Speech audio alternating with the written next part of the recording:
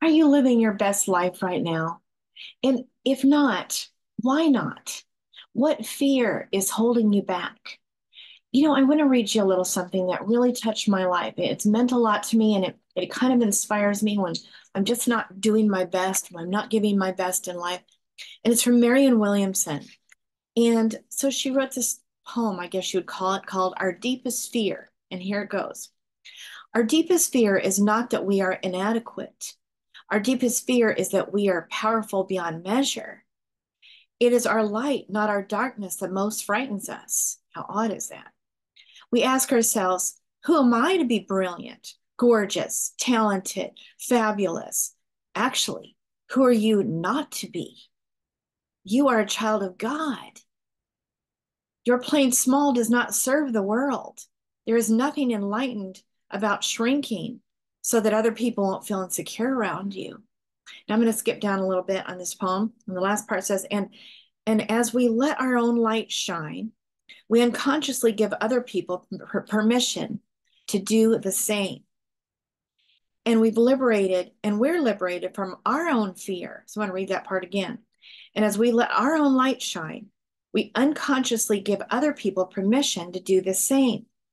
As we are liberated from our own fear, our presence automatically liberates others. Just our presence, when we're in that right space, liberates others. So, you know, you just ask yourself, what is it that is holding me back? What is it I've been wanting to do? Maybe perhaps say to someone that, perhaps you haven't said. Maybe something you've been wanting to do and you're not doing it. Something keeps holding you back. Think about it for a minute. What do you think that something is? What is the thought? See, it's going to be a thought. That's what I've been learning, this wonderful bunch of different authors, actually, but one in particular lately, this Erin Doty. I've been taking a class and really honed in on that a lot of the things that are stopping us are these underlying current thoughts that are so behind the scenes. They run the show, but that's what you call unconscious. They're unconscious because they're not in your awareness up front, in your daily awareness right in front of you. It's behind the scenes running the show. And those fears usually come from something that happened when you were a kid. And now this may not be new for some of you, but just think about it for a minute, though. Just think about it one more time. So when you were a kid, let's just say that mom and dad got married when you were really, really young. And let's just say that they fought a lot and they left you with babysitters a lot and left you alone a lot. And you ended up thinking, they've rejected me. They've abandoned me. I'm staying over for weeks at grandma's house and they don't even care. And you think, I'm rejected. I'm not worthy. And oddly, as little children, we're thinking this stuff. And we come up with these ideas because we don't know better. We can't consciously, we can't think things through and reason it out and see that mom and dad are too young to have babies. We don't think like that. But we come up with these conclusions, these ideas, or maybe we hear things like we hear somebody say, yeah, well, Angela's just kind of slow and she's just kind of stupid. And she's can maybe borders on dumb. And hey, I had dyslexia. I didn't even know it. But anyway, I struggled in school. But was I stupid or dumb? No. But then what happened was, of course, this is how it goes, right? Dad tries to help me with my homework in math in my third grade, my fractions, and I'm just not getting it. And my dad finally just gives up and he says, I can't help you. And he just gets me off of his lap, off of his chair, and then he goes in the other room. And I'm just devastated. Like now I know absolutely. Oh, yeah, I'm stupid. I'm dumb. And I already think I'm not worthy of their love because of what happened when I was a kid. And so, you know what? These things run everything and they make you feel like I should just shrink in the background. And then maybe religion even comes into it, like thoughts like children are to be seen and not heard, which makes you feel, in case you've been taught this too, that your opinion doesn't matter and that you don't matter. And so we have these belief systems that, I'm just going to shrink in the background. And, in my church too, women are nothing. They should be seen and not heard as well as the children. So we shrink and we just stay in the background and we don't think we're worthy to step out and be what we're here and meant to be and do. And we don't feel worthy to speak up to someone saying what hurts and what's wrong and speak to it flat out because our voices are just clogged up, choking. We can't say it because I'm not worthy to ask such questions, especially towards a man. I should be humble before men. This is the way that I was brought up. That we have our reasons. Okay, I don't know what yours are, but what clogs your throat up? What keeps you from putting forth and saying that thing you've been wanting to say to your dad, to your mom, to your friend, to whoever hurt you, or to um, a boss that you want to rise from? I don't know what it is. What keeps you back from taking that next step? What is it? See, for many of us, it's we're unworthy and we're fearful, or I'm not enough, or I'm a loser, or whatever these kind of thoughts are that you came up with, or that maybe someone said, but you have to ask yourself, is what they said the truth? Am I stupid? Am I dumb? Am I not worthy? Who said I'm not worthy? Why did they say that? Look, if your parents or we're not feeling worthy because of the way they were raised, the way they were treated, they're going to pass it on to you. It's just going to be, but again, is it true? Well, of course, you know in the heart of who you are that it's not.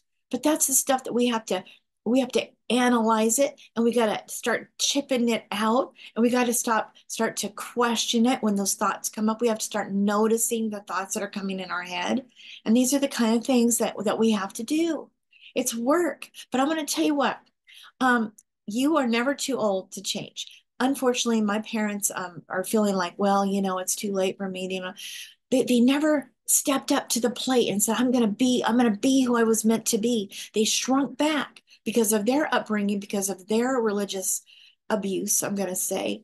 And they never stepped up to the plate. So are we going to carry on the family way, or are we going to step up to the plate and say, I'm not going to carry on the family way of doing things and seeing things and feeling and shrinking back and shriveling and being this invincible nothingness that no one notices. I'm not any trouble. I just stay in the background and I serve others behind the scenes, and I'm not really worthy to be that person. I'm not going to step up because no, not me. I'm not that person. Bullshit. I'm just going to say it right now. Bullshit. That is not true. My parents could still, they're not dead yet, are they? They could still step up to the plate. And I'm going to tell you a story of this guy. He was an 80-year-old man, and he was hated by his family very much so. He just made a man. He was a crotchety old man. And when he was 80 years old, something went off in his head, and ding, he realized, you know what? I'm a son of a bitch, and no one loves me in my family, and they couldn't care less whether I lived or I died. So he changed it. He changed it up, and he started making some different choices. And he decided to, I'm going to invite my grandson to go fishing with me. At least I know he doesn't really know that I'm a crab. So he invited his grandson to go fishing, and they had a great time. And he goes back and he tells his parents, hey, Grandpa's great. What are you talking about that he's so mean? He was wonderful. And then he said, hey, grandson, why don't you come over? Let's plant some trees all along this road here. So they planted these wonderful trees all the way down the road, and they began to grow. And anyway, they started getting a little bit of a reputation for being a nicer guy. So pretty soon he started inviting his sons. And next thing you know, you've got a really loving, tight, close family. But he got 20 more years of life. And then, of course, about 100 years old. And then he died. But he had these trees that grew and lined the street on both sides. He went fishing galore, treated his kids really good for 20 years, and he died very loved. So that's a huge, big change. He changed everything just from a change in attitude. I don't know what he had to change his mind about, but he did, and he changed it, and he changed everything. And he was 80. And hey, Moses was 80 when he started doing his main job in this world. It's never too late, never ever too late. So I want to tell you something. Today is a very special day for me because I'm announcing that I am now I'm a women empowerment coach. So it's called Empower Her Life Coach. That's the name of my coaching business. And it starts, well, technically today, but it's being worked on my website. It's called that's my other business, angelasinspirations.com. And so if you want to set up a session before my website is completely put together because they're putting down the scheduling program that runs the whole thing. It's not quite up yet. But if you want to get a hold of me to schedule your session with me, you can do that. Just go to my email address. It's Angela's Inspirations at gmail.com. So put an S on the end of each of those words. Angela's Inspirations at gmail.com. And again, soon on my website, there's going to be the way you schedule it there. Okay, so just know that. Also, too, beginning 2 weeks from tomorrow, Sunday, every Sunday, I'm going to do a 10 o'clock little gathering, or it's probably going to be something that I will invite my husband to do with me, most likely, often anyway. And we're going to talk about more deep things, maybe some spiritual things. And I would love it if you would join us. I'm going to call it a Patreon group. So you'll need to join my Patreon group, which is just like a special thing that I do once a week. So anyway, I might also put messages on there and added content and whatnot here and there. We'll just see how things go. But this is the beginning of something really great because I am now in service to the people that I love, that I want to serve. I'm so happy to serve you.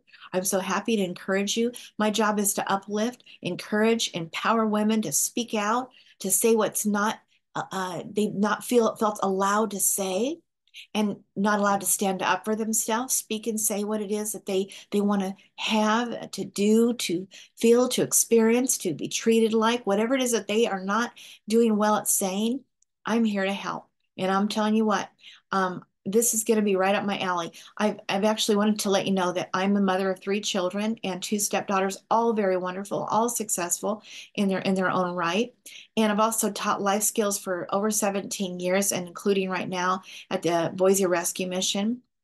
And I've written a book and I've co-authored 4 other books and some other music CDs from a previous marriage. And I produced a music CD and a Christmas album called Inspirations of Christmas. Can't tell I love that word inspiration, can you? Anyway, I am here to inspire you, empower her, life coach at your service, and signing off. Have a great rest of the day, and I'll see you next time.